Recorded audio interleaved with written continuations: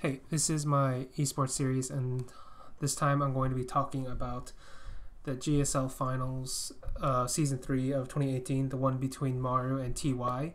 And I thought this was a very interesting sort of finals. Not only was it close, it was pretty back and forth. There was a few epic games in there. But what I really wanted to talk about was the what I think might have been the decisive edge. And in order to understand that, I guess we'll have to go a little bit back into the histories of both Maru and TY and what is it about them as players. So Maru is a player who's literally been playing StarCraft 2 since its inception. He was in the first GSL Open Season 1 in 2010, and here we are basically 8 years later. TY, on the other hand, started his career in Brood War, and then he transferred over with Kespa. And I'd argue his StarCraft 2 career has probably been more successful than his Brood War career, even though he was pretty hyped up in Brood War, but not necessarily among the best players in that game. At least from what I saw from his record, what I saw from his Brood War games. Right. And so the difference between when Maru starts StarCraft 2 and when TY starts StarCraft 2 is generally the I'd say it would be the 3 years of Wings of Liberty. That's the difference. And Kespa transfers over at the very end of Wings of Liberty into Heart of the Swarm. So there isn't a lot of time for TY specifically to practice that particular game. And this becomes kind of an important issue now, 5 years later, which is why I'm doing this video. It's because the amount of people who would have seen those games in Wings of Liberty and seen these games now and would have been able to make this connection are very minimal. As far as I can tell, nobody has made this connection. So, and I don't even know if it's necessarily correct. It's just something I noticed and I thought was very interesting when we're talking about this specific matchup between Maru and TY. And so that's their general histories. Maru himself, he spends about 3 years in like the hyperbolic time chamber of Prime before he becomes legitimately a top tier player in 2013 in the OSL run. And in that OSL run, like nobody was expecting much from him. I remember like In Control saying something like he really shouldn't have won that OSL group against a bunch of like the Korean Kespa guys. And even though it sounds disrespectful, kind of, he was probably correct in the sense that he was a complete underdog. He hadn't really done much throughout most of his Wings of Liberty career. Not only that, but he was on Prime, which was like a terrible organization, whereas all these Kespa guys were super try-hard. It was a new game. There were a lot of various reasons as to why that happened. Anyway, the point I'm trying to make is Maru rises up during that time, beats Rain in the finals of that OSL, and from that period to the end, I'd say to almost the end of Heart of the Swarm, he's basically a top 3 Terran or the best Terran depending on which time period you're talking about. It's between him, Tasia, Innovation, generally speaking, and then like 1 or 2 people, maybe they jump into that category depending on what time you're talking about. Flash, TY, actually no, not TY was never able to jump out of the category. I meant Flash, Dream, maybe Kier if you really want to talk about that like 1 week. It's kind of iffy, right? Polt maybe-ish. Yeah, but generally just like Tasia, generally just be those main three guys. Tasia, I talked about Tasia, Innovation, Maru. Now, what made Maru such a great player during that time? It's actually what makes him such a great player now. Very aggressive and creative. Somebody with incredible mechanical skill. I'd argue he's mechanically better back then than he is now, though it might really just be down to the difference in games, because Wing of the Liberties was different from Heart of the Swarm, which was different from Legacy of the Void. I actually do think in terms of the mid game, Heart of the Swarm was probably the expansion most suited to Maru's abilities as a player, as a macro player and a fighting player, so to say. And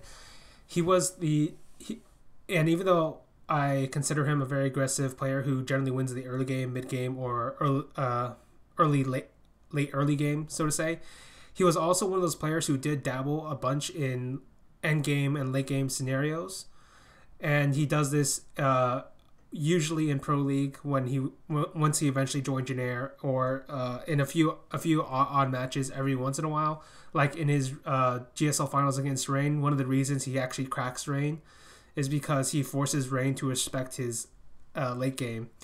And because Rain is forced to respect his late game, he gets caught off guard when Maru does the proxy 2 racks. Alright, so if Maru didn't actually have a good late game, he probably wouldn't have beaten Rain to win his first and only OSL title. So that's the kind of player Maru was. Now you get into Legacy of the Void, and specifically this year, because this year Maru has evolved to a new level of play, and I have very different opinions from other people. So basically, here's what I think happened.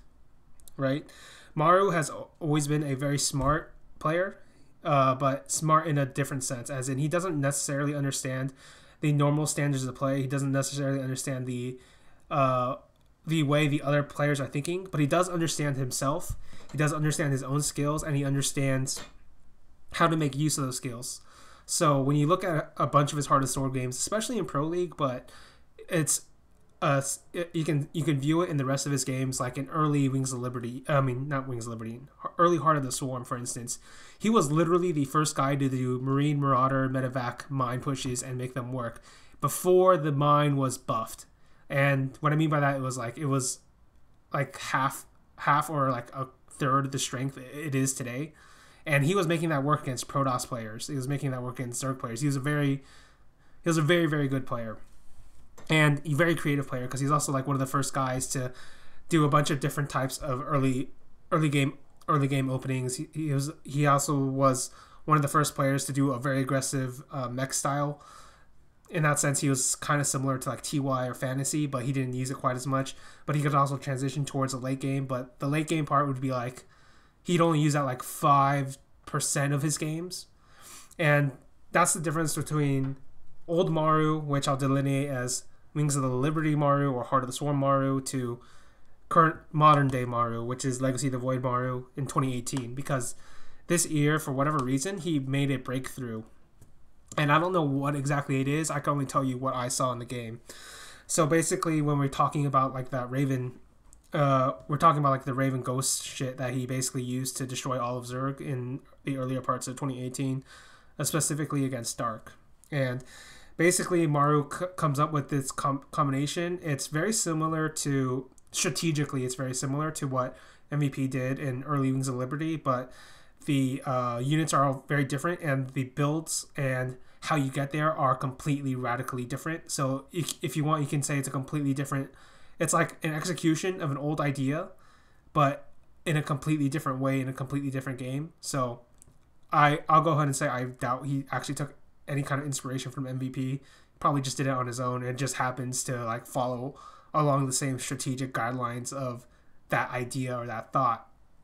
And basically the guidelines is like you create this ultimate energy based army that always has superior value, that will always win the team fight, the late game fight. In that sense, like StarCraft 2's like the idea, like the death ball versus death ball, that's kind of how it was defined earlier on and throughout most of its like history. Like if you can win that, you'll win the game no matter what, generally speaking, right? And so that's basically what Maru does. If I get to the end game, then I can beat everybody, and he proves this, and he does this against Dark, who is arguably the best late game player Zerg has ever seen. There's some caveats to that, because like I'm a person who does like go through the expansions, and each expansion and each patch has very different win conditions as to what it means to be a great late game player. But at least in Legacy of the Void, I'll go ahead and say I think Dark's the best late game player of anybody until Maru this year. And Maru beats him. And this is a critical like strategic point for Maru, and and you're probably asking yourself, what the fuck does this have to do with the Maru versus TY games? And I'm getting there. But basically, when you consider StarCraft 2 players, it's not necessarily talked about, but it is sort of implied in that the playstyles of a particular player carries over from matchup to matchup to matchup, regardless of the fact that you're literally playing different races. So, for instance, Snoot is probably one of the best examples where he was a very late game oriented player for a majority of his career until like the end of like Heart of the Swarm, where they like nerfed him like the third time or something. They being Blizzard, right? And so he was the player who always focused on the late game in all three of his matchups, even though like there were times where it didn't necessarily make sense for him to do so. Right. And you look at somebody like Polt, and Polt did something very similar where he's like, okay, I will lose the early game, I'll lose the mid game because mechanically speaking, I'm actually inferior to a bunch of these players, but I will outposition them in the late game. I will force constant base trades. I will play the map rather than play the battle, and that's how Polt was getting his value out of the game. That's how he was winning his titles, his series against arguably much better players a bunch of times. And almost by the end of like, I'd say by like mid 2013, almost every like good player was like getting pretty good leads on Polt, but Polt was constantly making comebacks against them because he understood the game better, and it didn't really matter what race you're talking about. He did this against Zerg, Protoss, and Terran. So that's what I mean by your playstyle can transcend matchups. And so now we get into Maru versus TY, and I guess we'll go from TY's perspective. What is it about TY that makes him a great player? TY was born in Pro League. That's how I describe it. And if you understand Pro League, or if you don't, I'll explain it now. Pro League was a team league of StarCraft, originated in Brood War, and it was 1v1, and then each team would send out X amount of players, and then they would play on one specific map with one specific build. And because you did that, you can easily create counter builds or snipe certain players with very specific matchups. And TY was born into this league because that's literally how you grew up in the Kespa system. You started off as a practice partner, then when you got good enough, they raised you up to the Pro League level, and then when you're good enough there, you went to the individual league. And of course, the highest honors would be the guy who could do both, right? And so in TY's case, that's where he was born and bred, and that's basically defined his entire career, because this is a guy who, like Maru, very creative, very smart.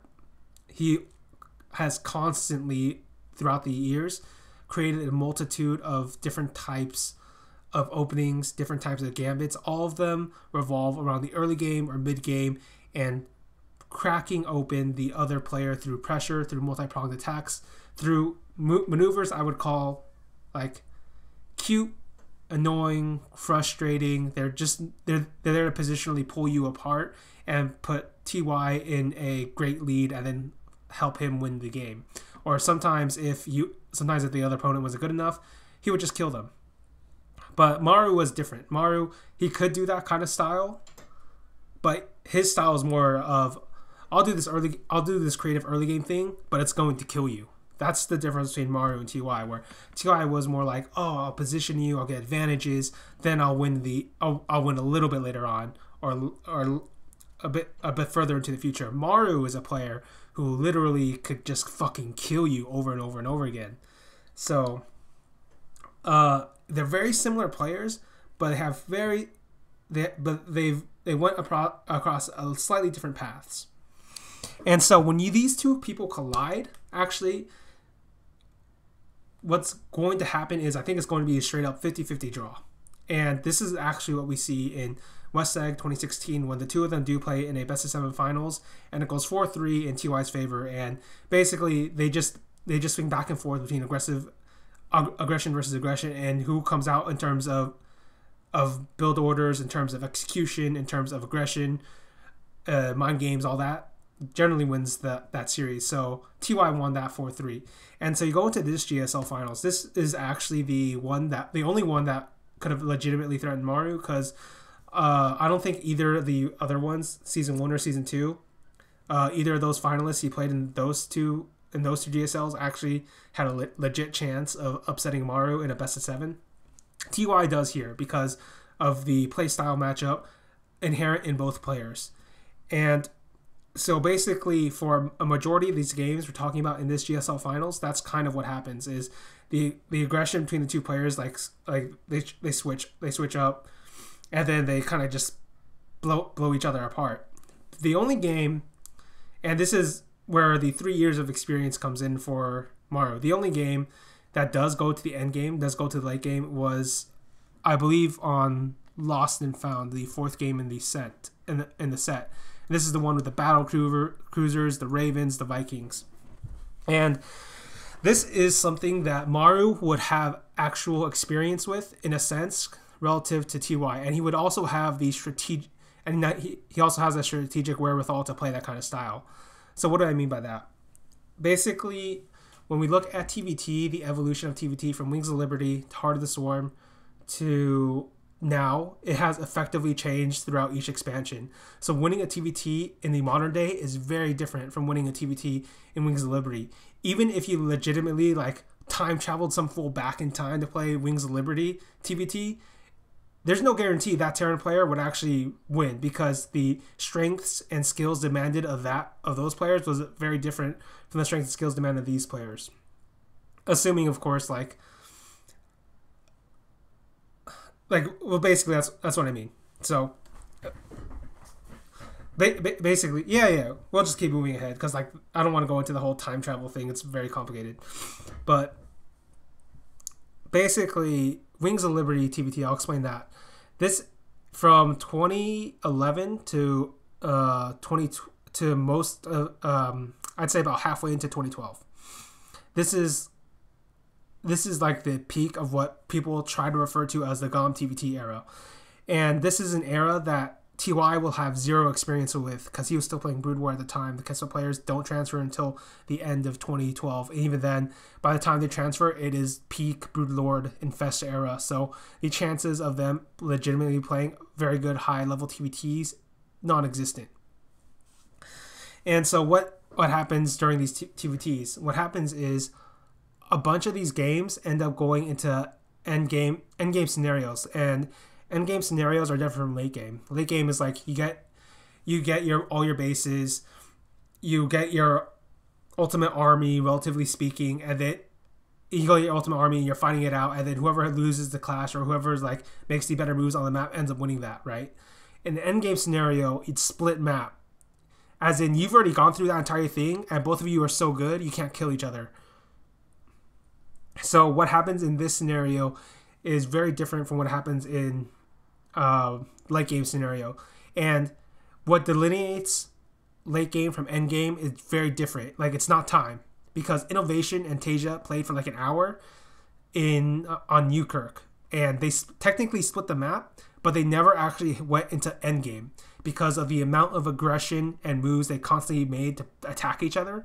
They never actually hit end game of that TvT, despite that being one of the longer TvTs. Endgame is when you legitimately cannot attack the other person.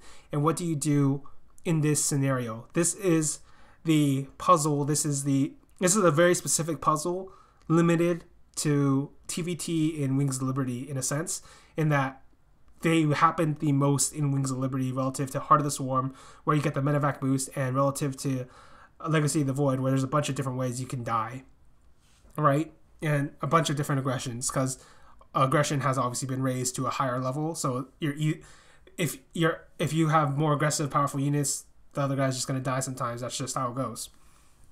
So what happened in those games? Well, the evolution of that TvT is, generally speaking, there were a few people who tried it out. Byun famously was one of them, where he tried to do mule mining on the other opponent's enemy side. So he would, like, in a split map scenario where you split it 50-50 with a bunch of tanks and turrets and whatnot, he would scan the other opponent's base and then try it and then land his mules on their base to steal their minerals, right? So that was one way to do it. MVP was the most famous because he basically made like a tactical, like, genius move against Top that literally broke Top's career. But basically, what I want to focus on is the idea of economy, the idea of mules, and the idea of scans.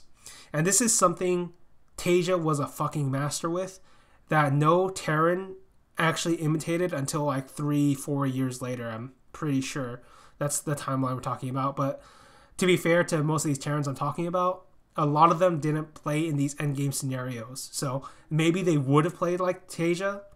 It's just they never got there because for whatever reason their games didn't go that way, or maybe I didn't see them, or maybe they matchups were like a shit ton of Zerg, shit ton of Protoss, like that happens a bunch too. Like there are various reasons as to why this happened this way, but basically when you play in endgame scenarios, as you see in, you can go ahead and watch the game 4 of Lost and Found between Maru and TY. What happens here is you get to this endgame scenario, and one of the first things people teach you is, oh, when you get to the endgame scenario, you want to sacrifice your SCVs because you get the Mule Hammer, and then so you sacrifice your SCVs, you get a few extra units. Now, what does TY do here? TY actually does sacrifice more SCVs relative to Maru. If you want to just look back at the VOD, I think he sacrifices like 10 more than Maru. And this is actually a terrible, terrible idea. And the reason it's a terrible, terrible idea is because he isn't legitimately thinking of the balance between army, economy, mules, and army, economy, and scans. Sorry. Because he's legitimately TY that is legitimately hitting the first step of the evolution of knowledge of endgame TvT, where he's thinking in his mind, oh, if I get rid of the SCVs, I can just make up for that with mules to get the same minerals, and I'll have a larger army. But the actual evolution of that thought is what Tasia does, which is you keep 60 to 70 SCVs, but you don't use your energy on mules, you use them on scans. And scans are far more important at the endgame scenario, especially if you have a death ball army. And this is what both players have in this game. Battle cruisers, Vikings, Ravens. This is a death ball army. One shot, everything dies. Basically. Or everything can fucking die, like one shot in a straight up battle. So the most important thing in this particular game, in the end game scenario, wasn't having a larger army by a little bit. It was having the positional knowledge. And to get positional knowledge, you need the SCVs. And the reason you need the SCVs is because you can't waste your energy on scans. And that's kind of why I think those 3 extra years Maru spent playing Wings of Liberty is why he beat TY in that particular game. Though, to be fair, it's the other reason I think is because of the evolution in Maru's thought and strategic thought in this particular year, where he was very focused on the end game, late game scenarios, especially in the Terran vs Zerg matchup. But as I said, the way you play one matchup can have an effect on the way you play other matchups and how you view them. And that's always been a part of Maru's idea. So basically what I'm saying is Maru won because he was smarter. And the reason he was smarter is because he had more experience because of those 3 extra years of WoL TvT. And that might have been the decisive moment for me as to why Maru won this GSL. All right. I'll see you guys later.